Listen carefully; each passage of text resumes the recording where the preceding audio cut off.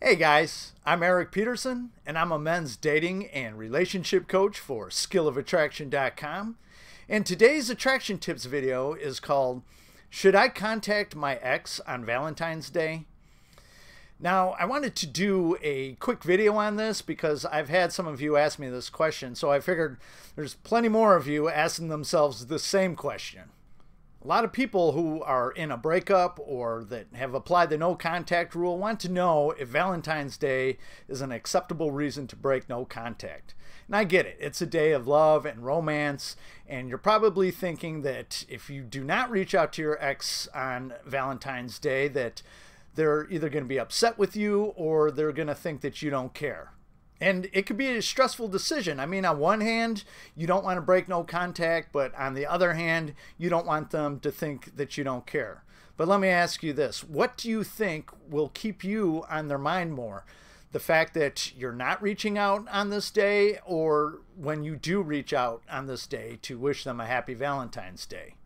So in this attraction tips video, I'm going to be discussing whether or not it's a good idea to break no contact on Valentine's Day.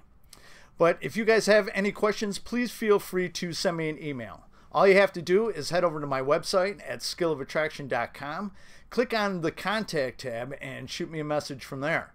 All I ask is that you keep your questions and messages to me rather short and to the point, really just 1 to 2 paragraphs max. Otherwise, I'm not going to have time to read through it as I get a ton of emails from you guys. So if you want me to get back to you, you want to keep your emails pretty short. But I will get back to you as soon as I can. I do have to take care of my paying clients first, but if you're just a little patient, I usually get back to you within a couple weeks or so. But if you need to get in touch with me right away, or you want to dive deeper into your situation, the best way to do that is, again, head over to my website at skillofattraction.com, click on the coaching tab, and there you'll see I have several options for you to choose from. I offer emergency email coaching that includes me responding to you on weekends and holidays. And I also offer bi-weekly and monthly email coaching where I will work with you throughout that time period. And additionally, I offer phone coaching for my US clients. Now, if you're outside the US, I will have something for you guys in terms of phone or Skype coaching sometime in the future, but for right now, email coaching is the way to go. And I'll post a link to both my contact page and my coaching page in the description down below. Now, a couple years ago, I was in no contact with my girl at the time during her birthday, and I was just totally stressed and riddled with anxiety trying to decide if it was a good idea to wish her a happy birthday while I was in no contact. Now, keep in mind that we were both very much in love with each other, and while I'm not going to get into the details of the breakup, it had nothing to do with us not wanting to be with each other. However, it was her that initiated the breakup with me, and it just so happened that it was like a week or so right before her birthday. And every bone in my body was screaming for me to reach out to her because I didn't want her to think that I didn't care, that she wasn't on my mind on her birthday. I mean, for one thing, birthdays were very important to her, but like I said, we were both very much in love with each other. I didn't want her to think that I didn't care. But in the end, I decided to stick to no contact because I wanted to communicate to her and prove the point that if she ends things with me, that I'm not going to be part of her life anymore and I'm not going to be chasing her. Plus, the no contact rule specifically states that you do not reach out to your ex for any reason if they are the ones that dumped you. But needless to say, she was very upset with me because I did not reach out to her, but she ended up reaching out to me later on that night around midnight or so. And after a little talking, it was actually her that wanted to work things out with me. So my point with this little story is that had I been the one that caved and acted weak, it would have communicated to her that no matter what she does, pushing me out of her life, breaking up with me, that she could have me whenever she wanted and I would be right there waiting for her. And she would not have wanted to work things out with me if that were the case.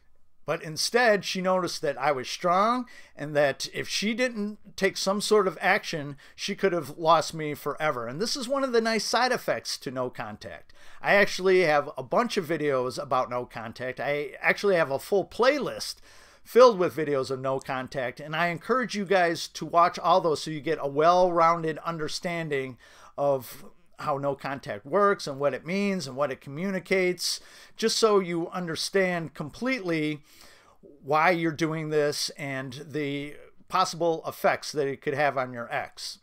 However, it does communicate to your ex that unless she does something about it, she faces losing you forever. Now, if you prove yourself to be too weak, she's just going to lose even more respect for you, and it will just reaffirm to her that she made the right decision by ending things with you. Valentine's Day is no excuse to break no contact. In fact, especially if the breakup is relatively fresh, she's probably expecting you to cave and end up contacting her. So I want you guys to give your ex a little taste of reality and communicate to her in no uncertain terms that it was her that pushed you out of her life by not contacting her. Show her that you're not the weak man that she thinks you are. Let her come to you. And whatever you do, do not send her flowers or gifts. I mean, this is the same thing as contacting her. This is just going to piss her off and maybe even embarrass her if it's at her job and just annoy the shit out of her. So just don't do it. If they care for you at all, it's actually your silence that will have you on their mind all day, wondering if they're going to hear from you. And the more that you're on her mind, the more that her attraction for you is increasing. But that's only if she cares about you. Now, if you are the one that broke up with your ex, Valentine's Day is still not a good day to reach out to her. While she may be relieved to hear from you on that day, it's still not really a good day to do that. You want to at least wait till the day after Valentine's Day. And that's really only if you want to reconcile. Don't contact her out of pity. I mean, that's really just cruel. But again, this is only if you initiated the breakup. If she broke up with you, you still do not want to initiate any contact for any reason unless you hear from her first. So if you guys have found this video helpful or any of my videos helpful, I would really appreciate a thumbs up and for you to share it with any of your friends and family. And I'd also really appreciate if you hit that subscribe button down below and tick that little bell symbol next to it so you get real-time notifications of when I upload new videos. And in the description down below, not only will I have a link to both my contact page and my coaching page, but I also have a link to PayPal if you deem this video worthy of a donation. So that's it for this video. I'll catch you guys on the next one. Have a good one. Bye-bye.